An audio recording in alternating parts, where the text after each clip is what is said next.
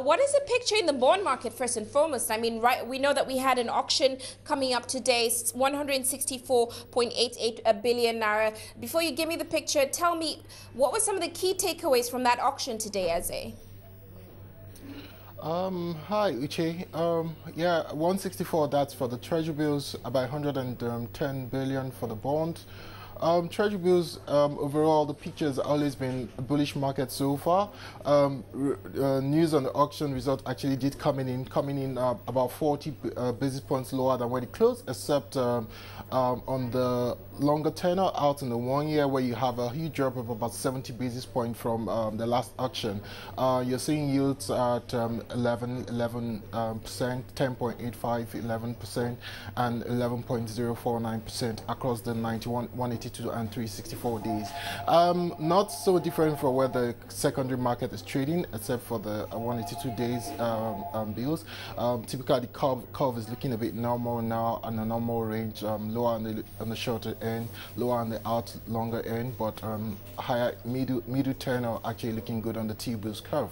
And on the bonds, a bit of mixed picture there, coming in, market gaining some few percentage points from where it closed on the start of the week on Monday, attributed basically to the fact that you have some bonds on the offer today, 2020, 2017, 2019, 2022 coming in on the auction today, and we expect the result to be basically flat.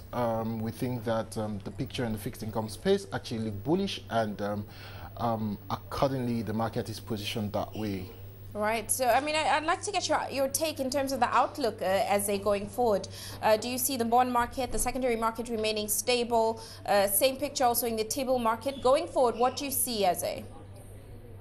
Well, the picture actually looks a bit stable. Price action so far has been within a very contained range, even the fact that you have an auction today. The price action has been relatively between a contained range. I think on the fact that you have you have some maturities coming in the bond market this week also, even with the fact that you have some reopening, net of it, you have some more liquidity coming in here, giving traders some more leeway today. I think it's stable in a positive features. I think you might see rates actually push down a bit further, but how low it will go, I really don't think. I think you might be attempting to close out to the lower end of the range in terms of the yield for the short term for now.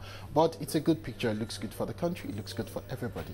Great. That's certainly a positive picture there, Eze. And I just want to get your take. This morning, we had an interview with the IFC. They talked about how they're going to go ahead and issue a Naira currency bond here in Nigeria.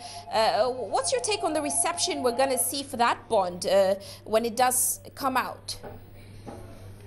Well, I mean, that sounds, it's good news. It's good news. It portrays the overall country, the overall economic indices in a very good light.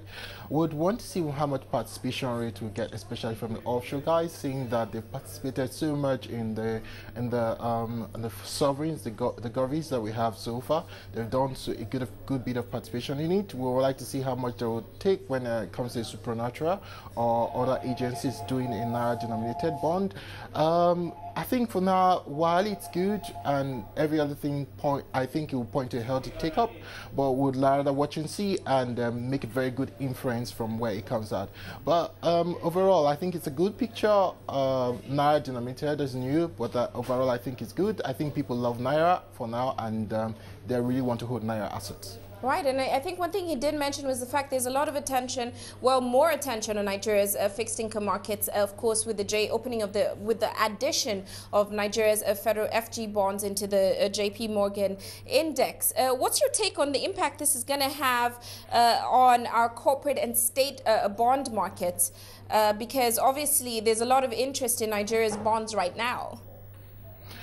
Yeah, it's going to be a positive flow down. We expect that the spread between the corporate and the government would tighten up a bit. If you look at the issuance calendar across the